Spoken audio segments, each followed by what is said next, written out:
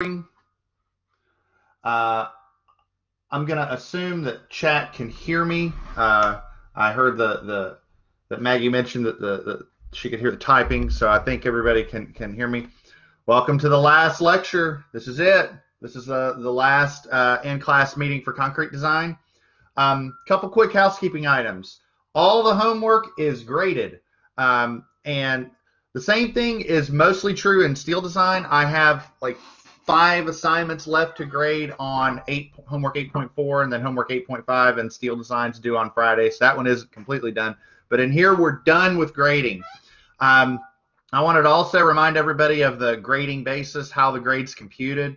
So the attendance is worth 5%, the homework's worth 35, and each of the exams are worth 20% apiece. So you all can play the at-home game and figure out what you need to get on the final in order to get what grade.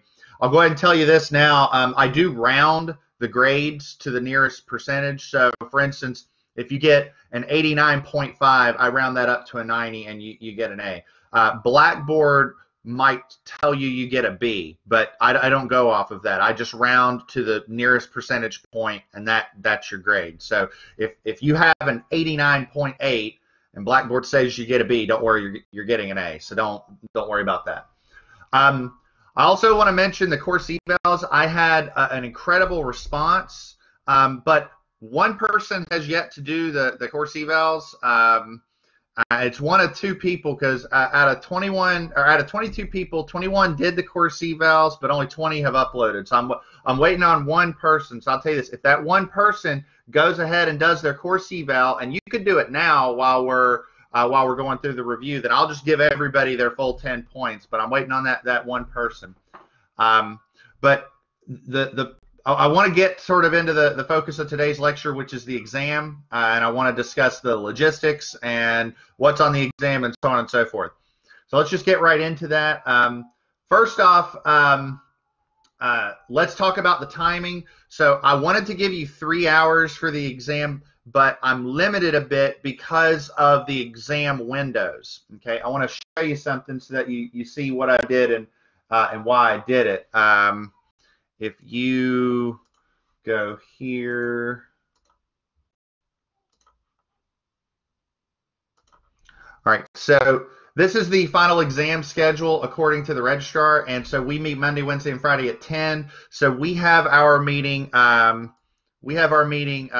here. So our exam window is 10:15 to 12:15 p.m. And so what I decided to do was give you from 10:15 until 12:45, because that's right when the next window starts. So it gives you a little bit more time in case there's any technical glitches or anything like that with completing the exam. But I want to be crystal clear, it's still designed to be a 50-minute exam. It's not like we have 2 hours, so I'm giving you a 2-hour exam. It's going to be the same as all the others, so it's not meant to be a time crunch. And I'm still using my same old rule of 3, that if I can get it done in 20 minutes, then you should be able to get it done in an hour. So I really don't see this an issue with time on the exam. I'm getting a little warning that my video quality may be low. If you all are encountering an issue, let me know. Oh, there we go. All right, let's talk about the overview of the exam. So it's going to be consisting of 5 short answer questions and 3 conceptual problems, just like all my other exams. I'll have a series of short answer topic-based problems and then 3 workout problems. Just like last time, do me a favor and type out an answer for every question, even the computational ones, because it helps with grading, because I can go through, and if you typed out the right answer and your work looks right, I can grade it quickly and move on. You are going to need to upload a scanned PDF, and I recommend CamScanner. I just put this in here from the last exam. I think by now everybody's good with this. I mean, everybody in here has been uploading homeworks regularly, so I don't really see this part being an issue just because you've done it so many times. Let's talk about what's on the exam. With this exam, it covers the entirety of this exam covers topics that we've done online. So that would be serviceability, the deflections. So for deflections, you need to be able to identify the reasons for serviceability limits. You need to be able to compute an effective moment of inertia. And so that means also making sure that you can compute a cracking moment and the gross moment of inertia and the crack moment of inertia. You need to be able to compute immediate or instantaneous live load deflections, and then be able to compute the total long-term deflections. And also, and this goes without saying, but compare it against ACI limits. And I have that in the slides here in a little bit. Development length.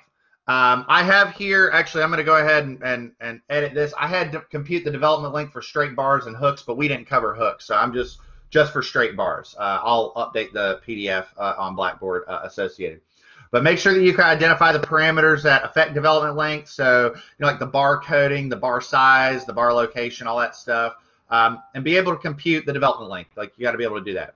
And then finally, the last topic, the one that we've spent the last few lectures on, which is columns. So I want you to be able to analyze and design square columns or tied columns, but I only want you to be able to analyze circular columns or spiral columns. You don't need to design circular or spiral columns because we never covered that in class. We didn't have time. But you do also need to assess all the detailing requirements and all that stuff associated with the checks. Let's go through the rest of the slideshow. So what I did, this lecture is uploaded to Blackboard. It's the last lecture under the new notes. And what I decided to do, and I did the same thing in Steel Design, is I put all of the slides that contained all the relevant formulas and equations, so it was all in one place. So this slideshow has like 20 slides, but I thought that would be good for you because it's all in one spot. So we have the modulus of elasticity of concrete right here. Remember, put in PSI, or you square root of FC prime, you put in PSI, you get out PSI. The effective moment of inertia formula, I put that here. And then this slide also includes the cracking moment expression and FR.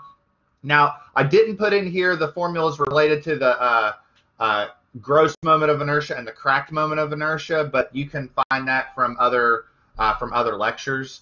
We have the deflection calculation, so computing the live load deflection and computing the total deflection. Remember, in concrete design, you cannot compute that directly. So, for instance, for the live load, you have to compute the dead plus the live and then the dead and take the difference.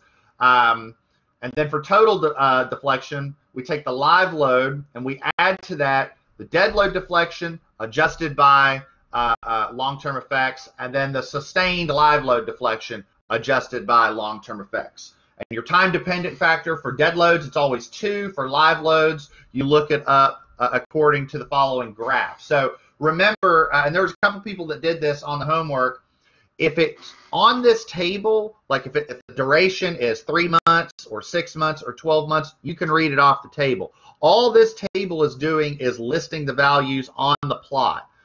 So if you look at 3 months intersects at 1, 6 months intersects at 1.2, 12 months intersects at 1.4. Any time that's in between this, don't linearly interpolate, just read the plot, because linear interpolation would assume that it's a line, and that's not a line, that's a curved nonlinear plot. But the long-term adjustment is your time-dependent factor, which you get from this slide, divided by 1 plus 50 times rho prime. Rho prime is the area of the compression steel divided by BD. If there is no compression steel, then rho prime is 0. For deflection limits, I went ahead and threw the slide there, so it's all here. Development length, the plug and chug expression is right here. The confinement term shall not exceed 2.5. The product of psi t psi e shall not exceed 1.7.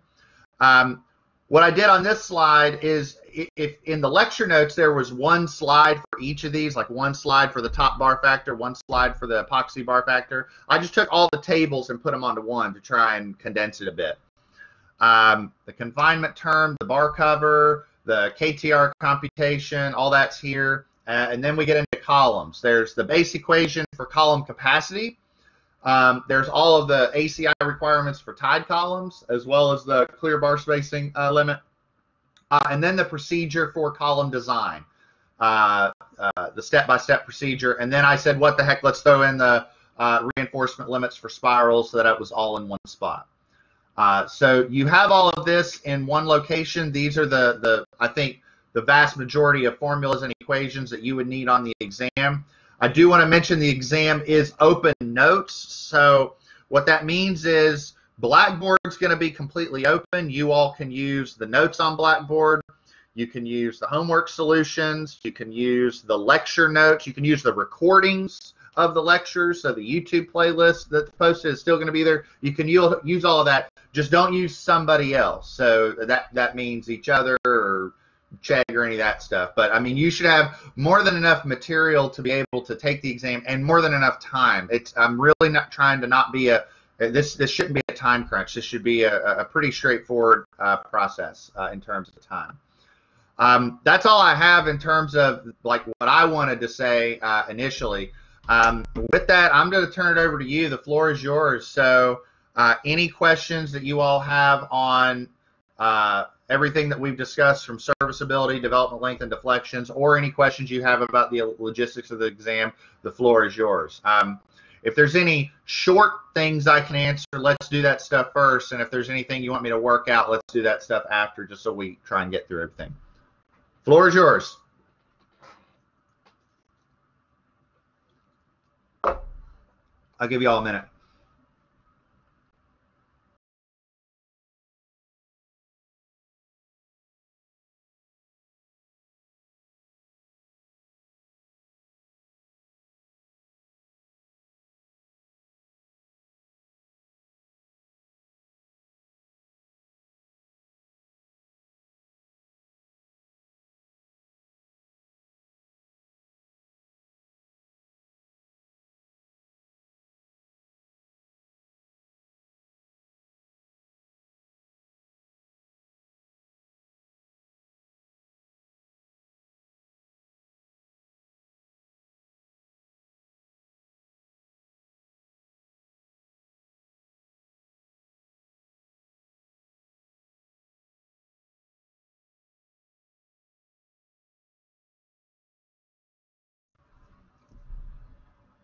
Can you explain when we have to do the clear bar check spacing and when we don't? Sure, great question.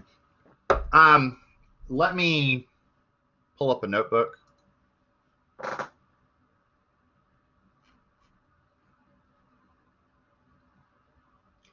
All right, so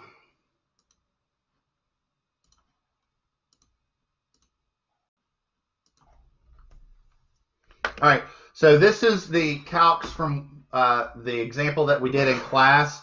And so the short answer to your question is that we need to do the clear bar spacing check whenever we have bars within a given tie length. So, for example, let me draw a column down here. Okay, so here's the column. Okay, and then let's add the tie.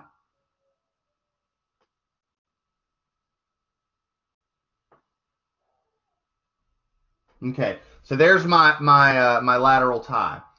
Okay, and let's say that I have a longitudinal bar right here, and a longitudinal bar right here, a longitudinal bar right here, a longitudinal bar right here. You do not need to do the clear bar spacing check in this scenario, okay? The reason why is because what we're saying is that those bars are nestled up in the corners of those ties, and so they've got enough support just from the geometry of your tie bar. The issue is whenever you have a bar that's maybe something like this within a given tie length, so maybe something like that. So let's say this was your column. Let's say that this was the column you were looking at. You would need to check this distance, you know, and to be clear, I'm saying that distance is the same as that one and that one and that one. But what I'm saying is you would need to check this one to ensure it's less than or equal to 6 inches, but you would not need to worry about that one. So anytime that you have a longitudinal bar within a given tie length is when you check that clear bar spacing. Anytime else, you don't need to worry about it. No problem. Is that clear for everybody else?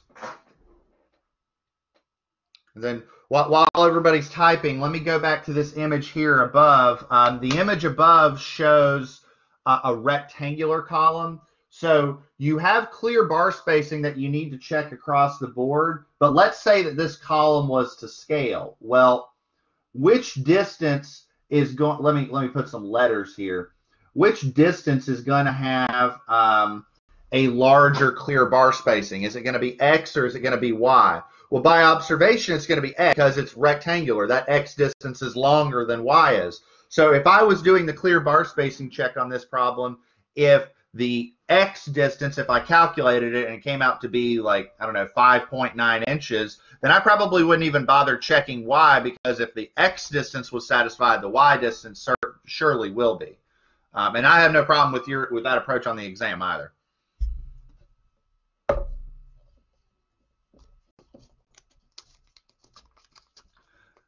I know in homeworks you gave us values sometimes just to make the homework smoother. Will you expect us to work out what was given to us in previous homeworks? That's a great question. Here's what I will say. I'm going to religiously adopt the rule of 3. So if it takes me 20 minutes, it should take you an hour, okay? And if that means giving you intermediate values to make the problem doable, I will, okay? That's my first point. Here's my second point. I want to test you on serviceability, development length, and columns. That's what I'm interested in. So I'm not testing you on stuff that we did on exams 1 and 2, and I'm not. Let me also be clear. You all already took structural analysis. You passed it, or you wouldn't be in here. And so I'm not trying to test you on that stuff again. Now, this is structural design, so you kind of have to be able to do some of that structural analysis. But I'm really not trying to investigate your abilities on that stuff again, because I already did. So that's a long answer to your question. The short answer to your question is, if it makes sense and it ensures that the test is doable within the time limit, then I will give you those immediate problems. It's not a guarantee, but that's probably the best answer I can give you. But again, I'm really not trying to give you a time crunched exam. I'm really not.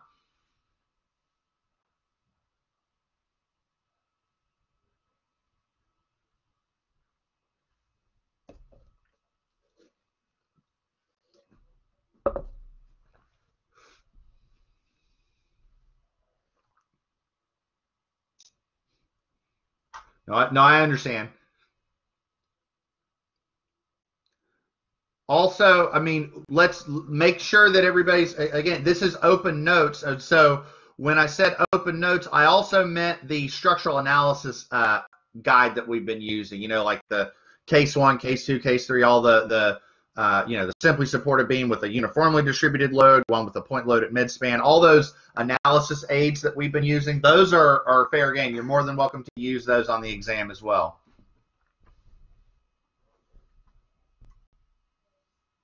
And so when applicable, go ahead.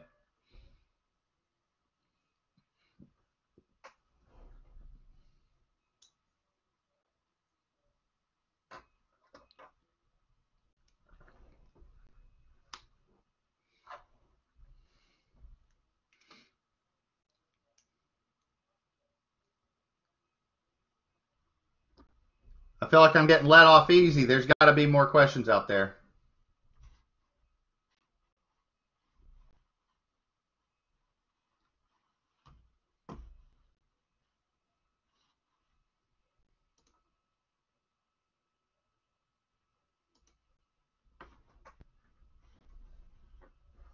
I'll give you all a minute to come up with some more questions.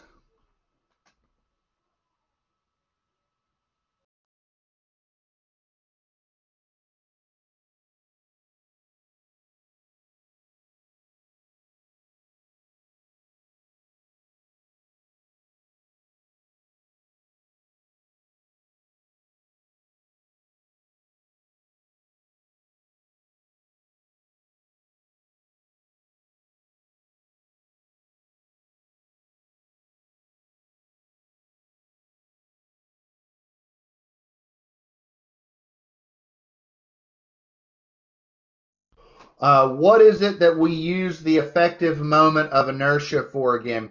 The effective moment of inertia is used for computing the deflection. So if I go to, so first off, this was the effective moment of inertia problem that we did earlier in the semester.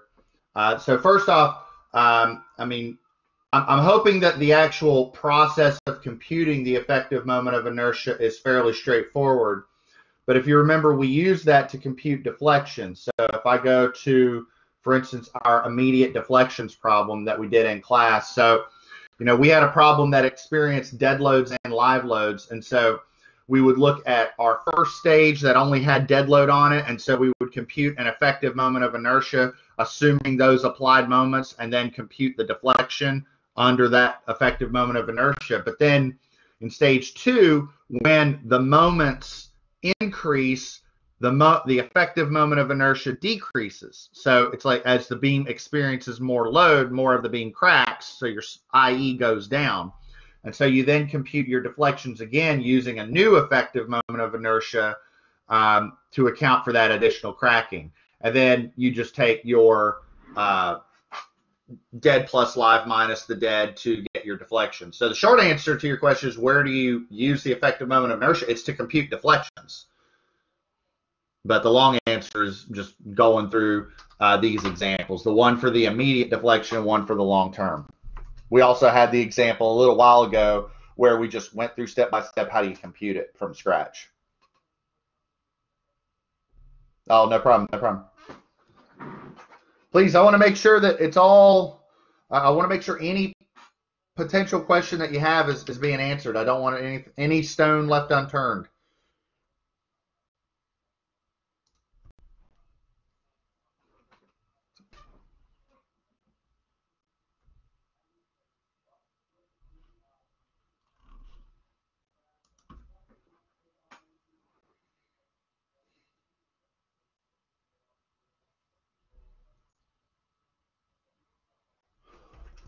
All right, let's take those one at a time. What is the best way to study for short answer problems? The only thing I can tell you is just maybe go through the notes to read through the text of the notes. And also, I mean, usually the way I've structured the lectures is I try and go through the conceptual stuff first and then do the problem near the end. So if we have a 50-minute lecture, I try and spend the first 15 or 20 minutes going through the concepts and then the last little bit going through the end. So, I mean, maybe going through and either listening to some of the notes. Remember that everything's available on the exam. It's all open notes, and that includes the recordings. So maybe that's another option. Now, real quick, Mr. Gerald, he asked, will homework 9.3 be on the exam? It's possible, yes.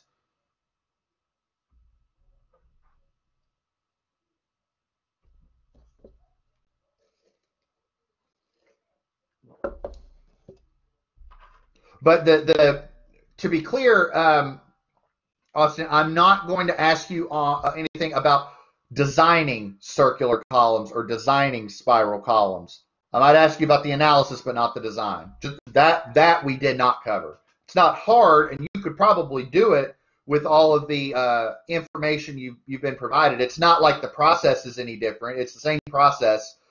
Just instead of solving for the width of a square, you're solving for the diameter of a column. But I'm not going to ask you on that.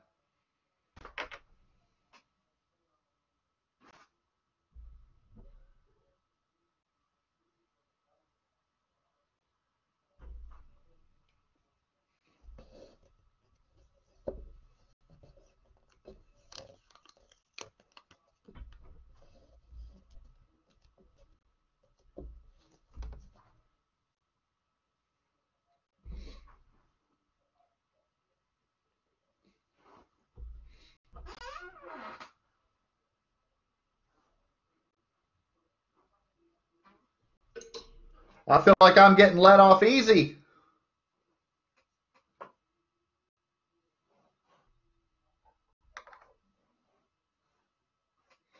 There's got to be more questions.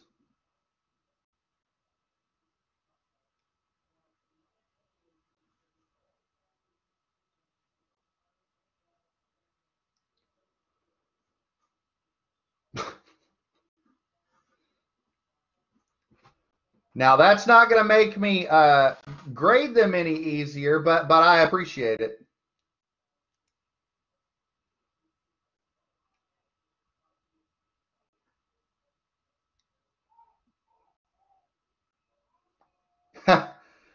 Yes, yes, that's true. I appreciate it.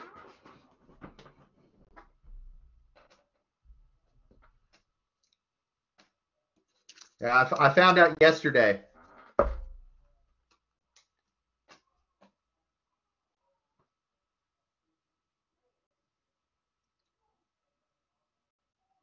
Thank you.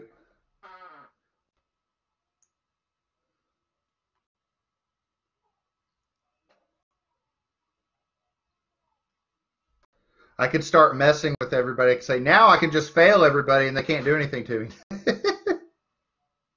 I'm kidding. I'm kidding.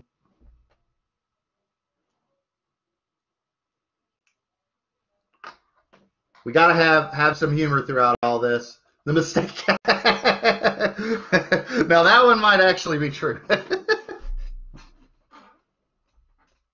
The mistake counter means nothing. Well, here's the thing. It's not that it means nothing. It's just, and probably instead of 7 mistakes, it's like 8 now. I have to go check the policy.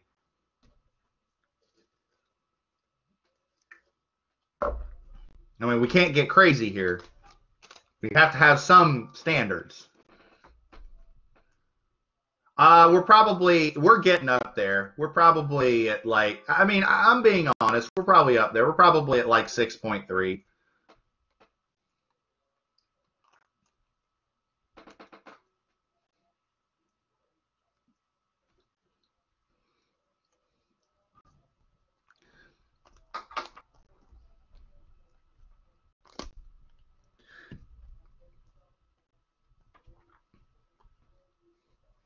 Yeah, in all seriousness, that'll tend to happen with me a little bit more when I'm using brand new examples and fresh examples in class. I feel like an adult asking for an audit, but I really did especially when we started talking about deflections and whatnot.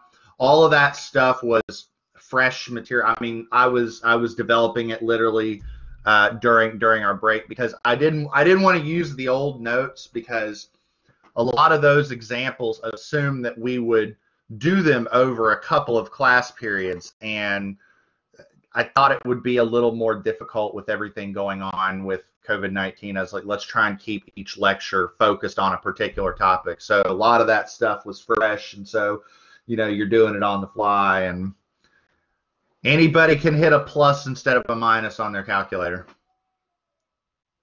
Um, 8.1 solution has a helpful table. Is that available anywhere else? Let me see what you're talking about. Hold on.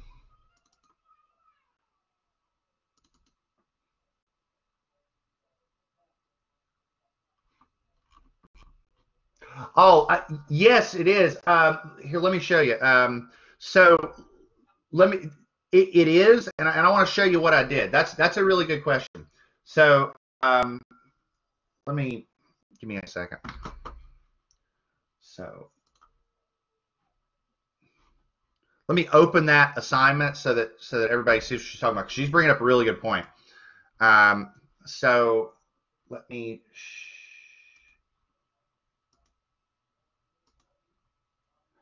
Okay, so this is the solution to homework 8.1, and I think what you're talking about is this, right? The modification factor. So here's what I did. I'll show you what I did. I'm going to go back to this, which is this is the very last set of lecture notes that were posted. And what I did here is if you go to this slide, this is slide number 12. This is just that table. I just broke it up so that it could fit on a slide because in the code, this is copied and pasted directly from the ACI spec. It's just really big, and so I chopped it up a bit. Here, I'll show you all something while we're here, because I don't know if, at least during COVID, if I've pulled this up, but I'll show everybody a copy of the spec since I have it here. See something. See, I didn't make anybody buy the spec for the class because it's like an extra $100, and to be honest, I don't really think that it adds a lot to the class, because we don't use as much of it like we do in steel design, where in steel design we use a lot. Let me share the spec so you all can see what it looks like, though, just because we're all here talking about this stuff. So this is the ACI concrete spec. It's one big PDF here. I actually have a hard copy of one. I'll grab one real quick.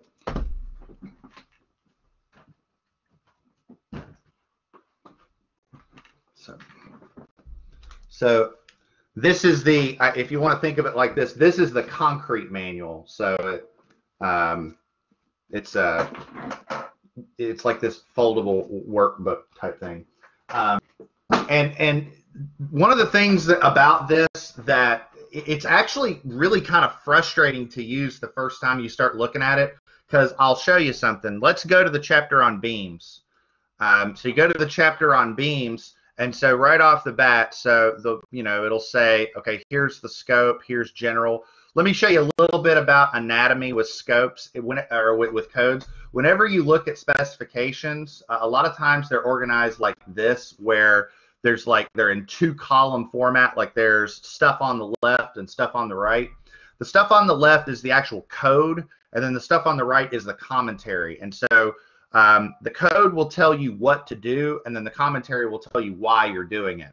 So you can always do that. The steel manual is organized a little differently. They have it in separate sections. If you remember, the steel manual had those gray pages, the ones lined in gray. That was the commentary.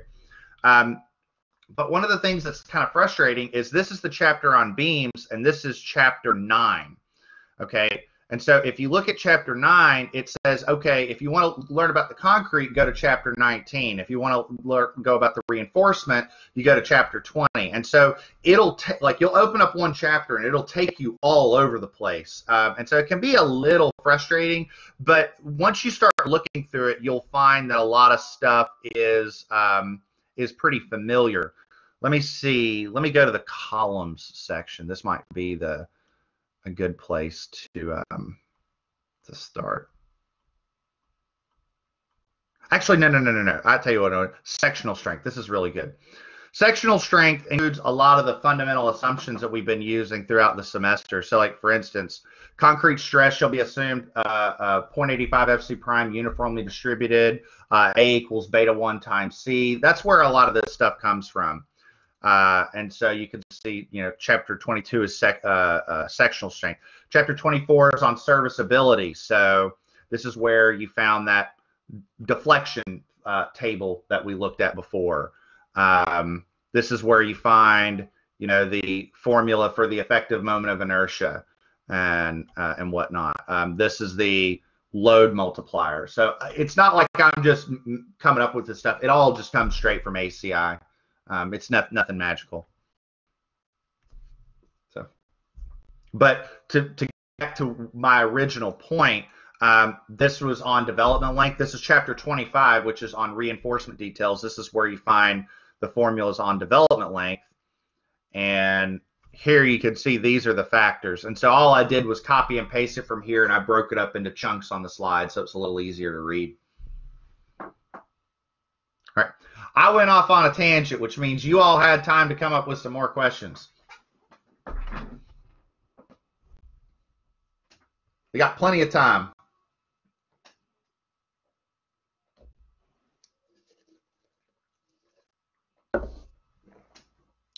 What are the main causes of creep and shrinkage? That's a really good question. They're just inherent properties associated with concrete. So let me say it like this: creep and shrinkage cause long-term deflection changes, but what causes creep and shrinkage? It's really just material phenomena specific to materials like concrete. So she mentioned water evaporation in concrete. That's actually for shrinkage. That's probably the most succinct answer that you could give. That's pretty much dead on.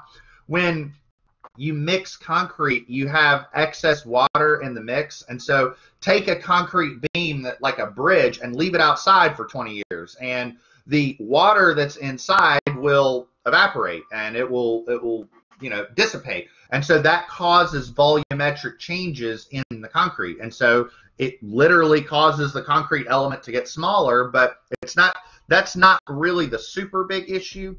If you have changes in volume, you're talking about strain changes, like the concrete actually, deforming under this effect. And concrete likes to crack. And so that's, shrinkage cracking is kind of the big issue there. As for creep, I mean, you have these, crystalline bonds, this material structure where the cement is bonded with the aggregate and so on and so forth, or the cement paste, I should say, is bonded with the aggregate, and then you get concrete. Well, you take a load and you put it on a concrete beam and you leave it there for 15, 20 years, and those material bonds start to stretch just under that constant load. They start to give. And so that's what happens with creep, is that you get an increase in deformation when the load is constant. It's just because of the phenomenon associated with with that material effect. You don't get that in as much in steel than you do in concrete. That's not to say there aren't material phenomena associated with metals that are unique to metals. It's just creep and shrinkage are big ones for concrete. When you look at pre-stressed beams where you actually lock in forces, there are 6 sources of pre-stress loss, and creep and shrinkage are 2 big ones. There's also the effect of relaxation, where if you've ever played a guitar or a bass or any stringed instrument, you have the string and it's under tension, but every so often you have to tune the string, you have to tighten it more. Well, from a mechanics and materials perspective, the member that is under a constant length, but the force is dissipating. So the force is going down when the deformation is constant. And so it's sort of like the opposite of creep, and that can happen in metals. So why are spiral columns popular in earthquake-prone regions? Because when you have an earthquake hit a building, the amount of force that's generated in the beams and columns is huge. Okay, it is enormous. And so what your goal is in structural design, so when you're designing like an office building or a hospital or a school or whatever for regular everyday loads, you're doing the stuff we've been doing in class, making sure that Phi(m)n is greater than or equal to mu and so on and so forth. When you get into earthquake land, your design philosophy kind of changes. The one thing that you want to make sure is that when the earthquake is over, that the building is intact enough that people can get out alive. That's really your main priority. And so spirally reinforced columns maintain their structural integrity a whole lot better when they get to those loads up to failure. The spiral reinforcement confines the core of the column, and it maintains its structural integrity enough for people to exit the structure and get out alive.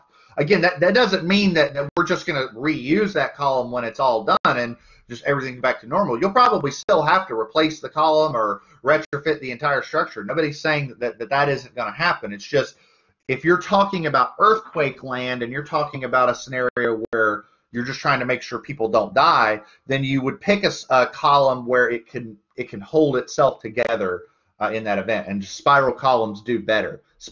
Spirally reinforced columns, though, are a little bit more expensive. There's more reinforcement and so on and so forth. So if you're going to use it, you got to have a reason. And earthquakes are a good reason. Did that answer your question? Good deal.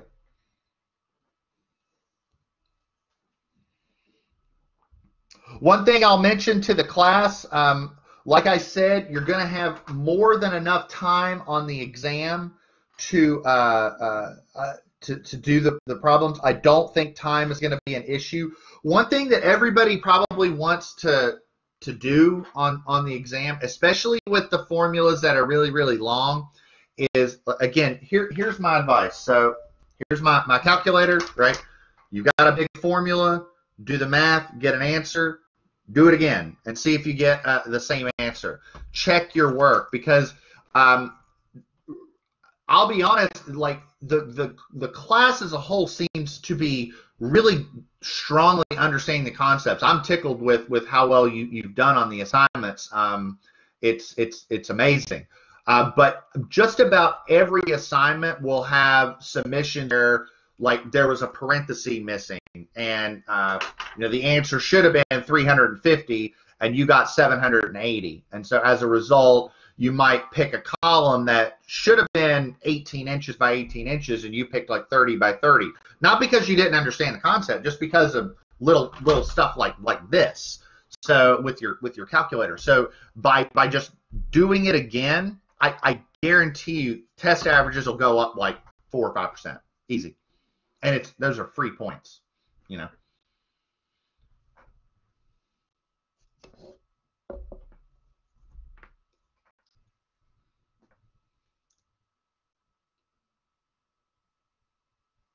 Oh, there's got to be more. We got plenty of time.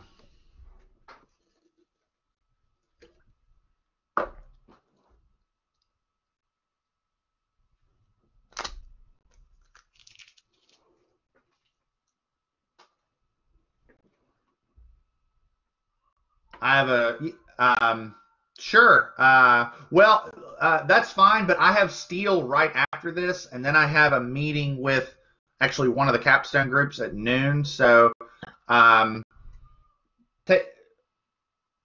okay. I'll call you on Teams super quick. Okay, after this. All right. Since development length depends on Fy, is it affected by any material properties or failures? In other words, would anticipating creep or cracking affect it in practice? That's an interesting question. Here's what I'll say.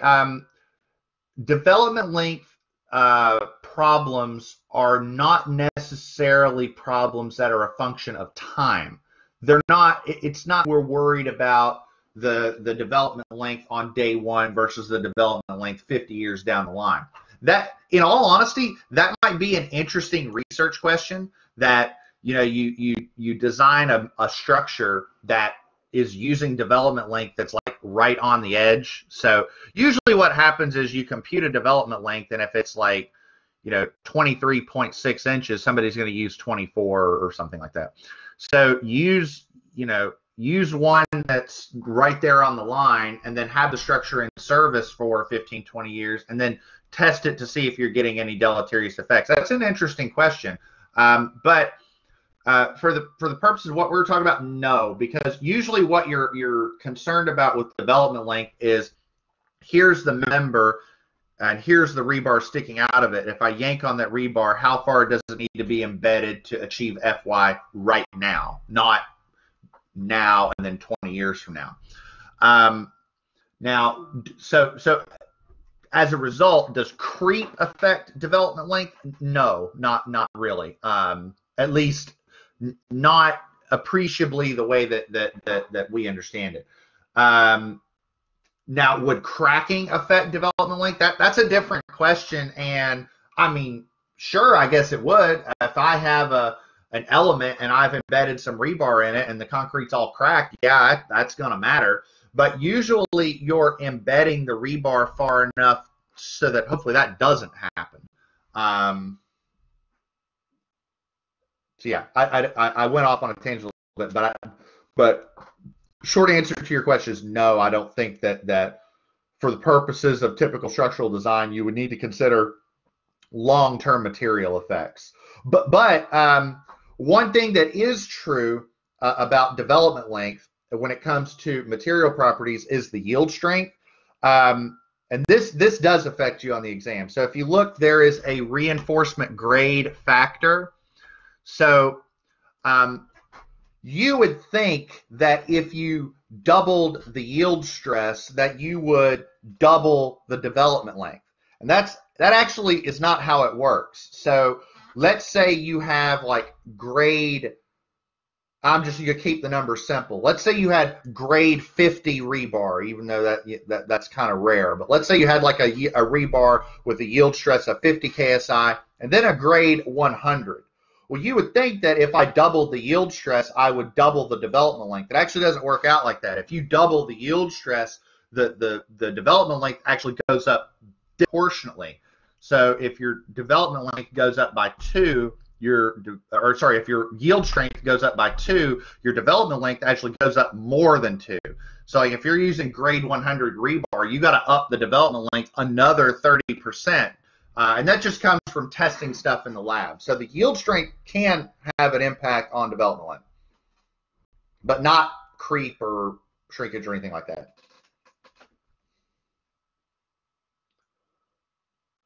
We got time for a couple more.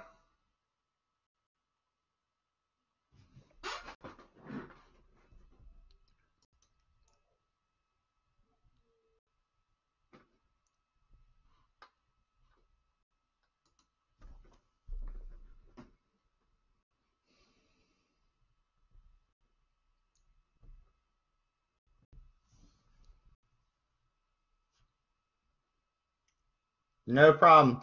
What about everybody else? We got a couple minutes. There's got to be a question or two out there.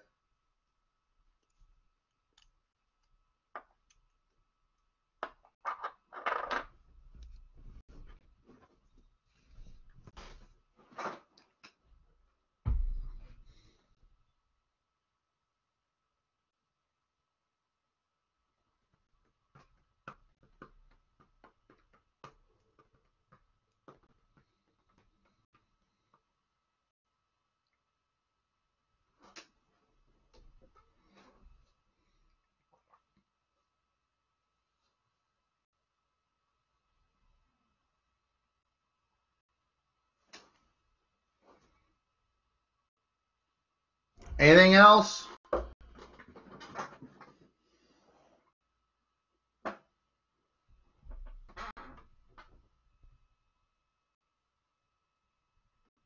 Well, you are quite welcome, Brandy. And I want to say one other thing before we close everything out. We obviously were stretched this semester. We've had a very interesting few weeks, but I gotta say the class as a whole, you all came in clutch with this experience. I know that there are times it probably felt like I was giving you a little bit more work than I normally would have given in class, but all in all, you all did a fantastic job. I'm tickled with how you've done.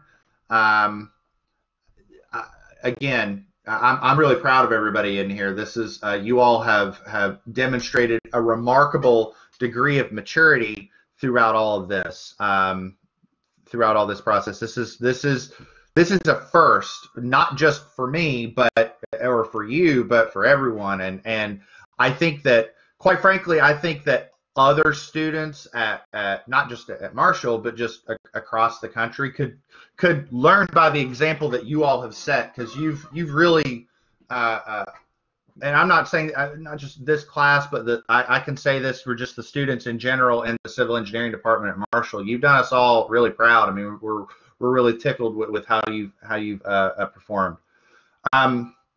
I'm going to go ahead and sign off here. Again, if you all have any questions about the exam, you can email me. We can get on Teams. We can do whatever to hash this out. Again, the exam is going to open on Monday, 10:15 a.m. It is going to close at 12:45 p.m. If I was you, I would start it, right at 10:15. But again, it shouldn't be a time-sensitive issue. And one other thing, again, if you haven't done your course evals, not just for this class, but for all the other classes, please do them. We really would like your feedback, not just on how things have gone on during the COVID-19 situation, but how things went before that.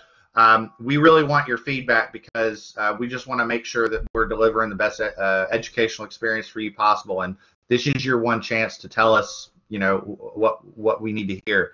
So we really do appreciate that feedback. That's all I have, everybody. Final exams on Monday, and I'll get that. I'll get the final graded as soon as possible.